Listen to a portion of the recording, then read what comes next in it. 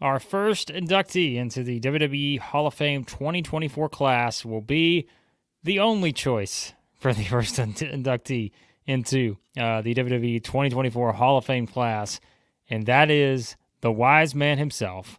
Paul Heyman has officially been announced for this year's class, and huge news coming here from WWE regarding Paul Heyman getting the opportunity. We'll read it right from the screen here. Triple H put out a tweet. It was reported by the Associated Press, and here's what Triple H had to say. Quote, "He's been a promoter, a manager, an executive, a wise man, and now a WWE Hall of Famer.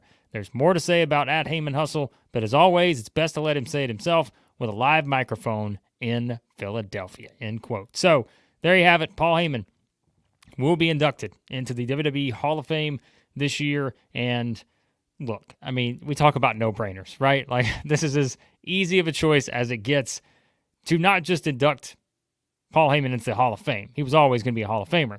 But if you're going to do it, you got to do it in Philadelphia. And this was one that was been rumored for a while now. If they were going to go this route, they do officially do it here. And you just think about everything that has sort of led to this point in Paul Heyman's career of getting into the WWE Hall of Fame now, and kind of where the whole story started, even though, you know, we can go back to the WCW days and all that as a manager and everything. But you think about what ECW did in terms of the wrestling business. And I know there are people out there that will look back at ECW, and sure, there are some things you look back on now that may not age well. But ECW has had, you know, its hands in sort of a lot of things that, you know, the business has become since that point in the mid-90s, the various periods, whether it is just innovative styles of wrestling, whether it is the more extreme, pun intended, styles of wrestling, and all of that. What Paul Heyman created there, you know, like I said, was something that certainly changed the industry in terms of everything that it brought to the table and all the new sort of, again, innovative ideas and ways of doing things. It wasn't just what you had saw, you know, in the territory days or in the golden age of the WWF and, you know, the late 80s and all that. It was just a much different presentation, a much different product, and one that, again, certainly had its detractors. But ultimately, it even goes beyond that, right? It's not just what Paul Heyman did by bringing in, you know, ECW, doing what he did there, which, again, was not always full of positives. It certainly was not. But the impact he's had on the business, that you look at everything he's sort of been able to accomplish and all the, I mean, look, if you had to pick one word to describe Paul Heyman, some people out there may have different words for him. I think it's just creative, right? It's creativity. I think you've seen Paul Heyman in all the different roles that he's had over the years, and I think that's always the one thing that you come back to with him is just creativity. It's a guy that has never been short on ideas. They haven't all been great, just like anyone, I think, who works in a creative field or tries to be creative.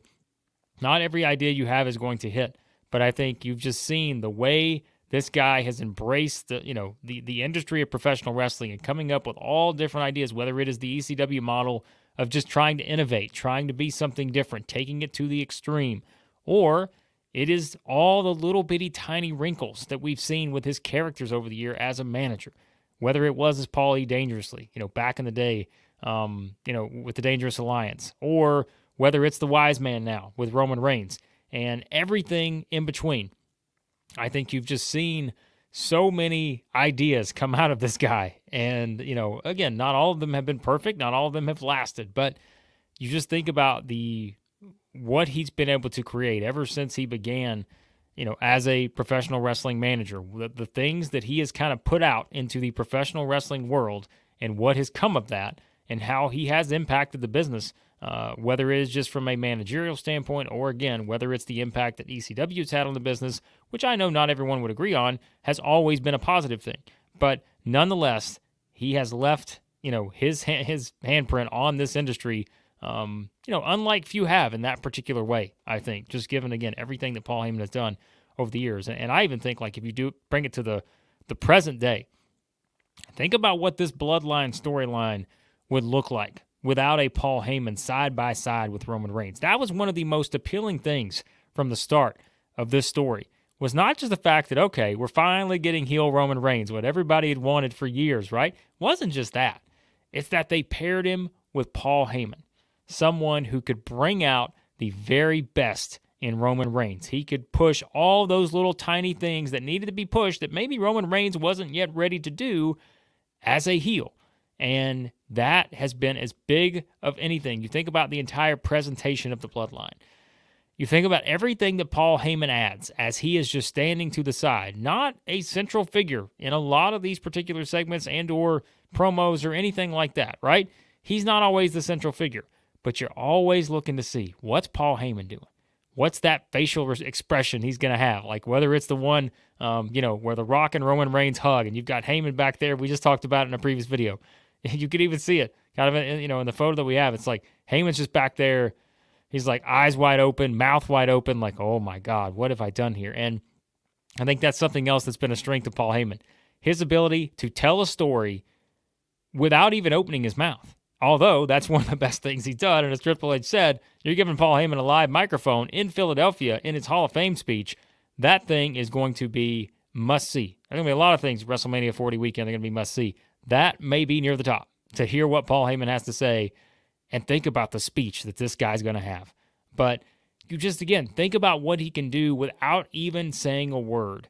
That is something in professional wrestling I think that you can never undervalue, is the ability to tell a story without opening your mouth. It's the ability to do all the things you need to do without saying a word. He just happens to be masterful at both when he does say something, when he has a microphone in his hand, and also when he doesn't. It's just the eyes. It's the expressions, like we said. All those things. Like there have been few throughout professional wrestling history that have been as good at that as Paul Heyman, and he is right up there. I'm not going to list every single name. I'm just going to mention a couple of them because I know I'm going to, leave someone out. I don't want this to turn into an argument about where Paul Heyman should be ranked in terms of the best managers of all time. But if you're talking about guys who have done it at the highest level, whether that's a Bobby Heenan, whether that's a Paul Heyman, a Jim Cornette, guys like that. And again, I know there are many others we can have a longer discussion on, and maybe we will at some point. But it's the little bitty details. It's the ability to understand that those are the things that make or break storylines and particular moments that go down as memorable. It's just the ability to adapt to what the audience is doing, to respond in a way that is going to get that reaction from the audience. And man, you just think about all the ways that Heyman's done that over the years. It's one of a kind. It's a very unique wrestling career for Paul Heyman. And like I said, rightfully going into the Hall of Fame in a place where he absolutely should be. And I guess we have to think about this, and we'll talk more about this in other videos, but I mean, is he the clear headliner for this class of 2024? Maybe he's not. I would think it just makes the most sense to me when you look at, again, what he is bringing to the table and the history with Philadelphia and all these things. But no matter what, Paul Heyman deservedly going to be in the WWE Hall of Fame class of 2024.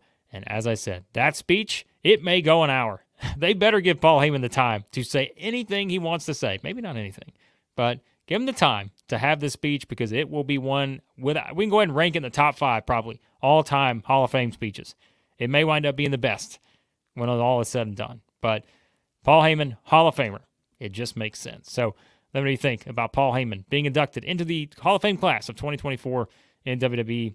Leave your comments below. Your favorite moments, perhaps, over the years of the Wise Man. We'll probably do something on that, too, closer to the Hall of Fame. But, yeah, a great award for someone who has, again, had just such a huge impact on the business. Let me know what you guys think in the comments below. Hit that subscribe button. New channel here. Just enjoy talking professional wrestling with you guys. And, again, Paul Heyman headed to the Hall of Fame.